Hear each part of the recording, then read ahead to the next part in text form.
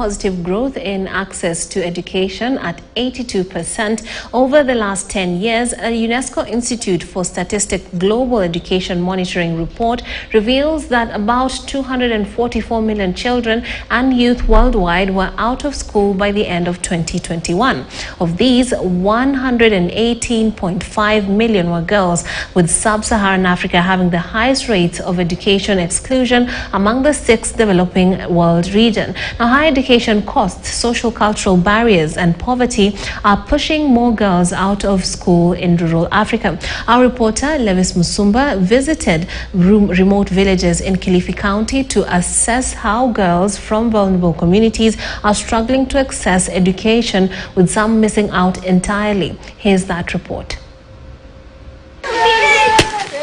In a world where millions of children and youth remain out of school, the harsh reality is that poverty often plays a pivotal role in pushing bright students away from education opportunities. This tragic situation is exacerbated by retrogressive cultural norms that deny girls the right to education, perpetuating a cycle of inequality and hindering global progress. Meet Jane Bajila, a determined mother of 2 from the minority ethnic group of Wata in Adu Ward, Kilifi County. Despite the odds stacked against her, she is on a journey to transform her life through education. Katika jamii yetu ya Wata, wasichana wao wapewi priorities ya kwenda shuleni. Licha ya kwamba mimi nilikuwa napenda sana kusoma, lakini mzee hakuwa na mapato ya kwa anaweza kanilipa ile school fees yenye nilikuwa nahitajika kulipa. Nilikuwa nasoma, ikifika kama weekend hivi ninatoka ninaenda nikafanya hivi kazi vya mikono, ama kulimia mashambani, ama kutengeneza vikazi ili nikipata ile pesa naenda kujilipia mwenyewe school fees. Mimi ndio wa pili kumaliza high school. Hawa watatu wote wasichana waliachia primary. Ile tu nimeolewa haikunivunja moyo kwamba mimi nimeolewa kwa hivyo maisha yangu ya elimu imeishia hapa. Hapana, mimi nilikuwa na ile morali na ile moyo wa kupenda kusoma. Niliolewa nikiwa niko miaka 22, nimekaa kwa ndoa sasa niko na miaka 6. A 2 hours drive south of Adu, we meet Kazo. Her journey to education is not always easy. She faces poverty and cultural beliefs that hinder her path. As the firstborn in a family of 6, her father made it clear never to educate girls, as they were meant to be married off. Maana baba yeye alisema atafunza watoto wa kike. Sasa mama yeye akasema mimi nitawafunza watoto wangu. Sasa mama akangangana, akapita huku na huku, akaangalia mambo na basari. Sasa mimi ndo nikapelekwa St. John's, ndo akaenda St. John's akaenda kutafuta form. Mimi nilikuwa nimepata form ya Bahar Girls. Sasa mama akaenda pale St. John's, maana huko ilikuwa ni boarding school. Sasa mama akasema huko hana uwezo, afadhali hii day school anaweza akapata fees akanilipia. Yoked in the chain of poverty, her determined mother decided to brace the cold and educate her daughters. Kazo is now the only child in her family who has gone beyond secondary school, and she is determined to break the barriers holding her back.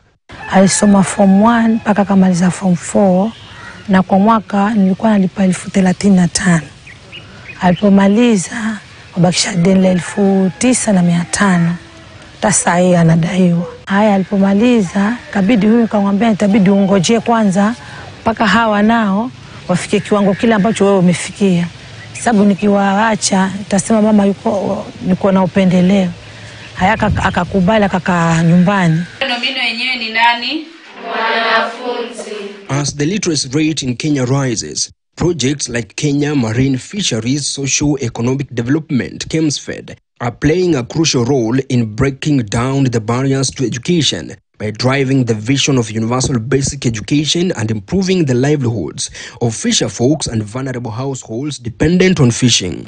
For the secondary school, it covers tuition fee and also statutory costs for taking the final examination for KCSE. For the TVET, it covers both tuition fees for the whole academic year. They target mostly students from fisher folk households that are vulnerable and also from VMGs.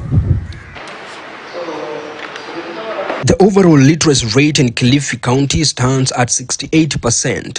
Of this number, 51% are men while 49% are women. At the same time, according to the UNESCO Institute for Statistics, over 118.5 million girls from developing countries remain out of school globally. Bright and needy students like Bajila and Kazo, due to their socio-economic status, remain disadvantaged in accessing quality and affordable education.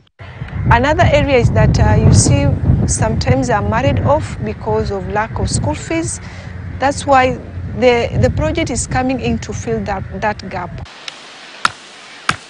Powered by determination and resilience of individuals like Jane Bajila and Jane Kazo are rewriting their destinies through the KEMS-Fed Scholarship Program. Bajila and Kazo have the opportunity to receive a quality education and break the cycle of poverty. Ingekuwa si hii scholarship, sijui maisha yangu ya elimu ingekuwa imepotelea wapi, lakini hii scholarship imekuja kuniokoa. Kwa hivyo mimi niko na shukrani kubwa tena sana kuwashukuru watu wa KEMS-Fed kwa kunipea scholarship ili kuendeleza na kufikia ile malengo yangu katika maisha yangu. Nasoma kwa bidii, nikimaliza shule nipate kazi, nisaidie mamangu, nisaidie wale dogo zangu. Pia mimi maisha yangu yasiwe kama hivi venye nimekuwa. Watoto wangu waishi vizuri. Poverty and retrogressive cultural norms that deny girls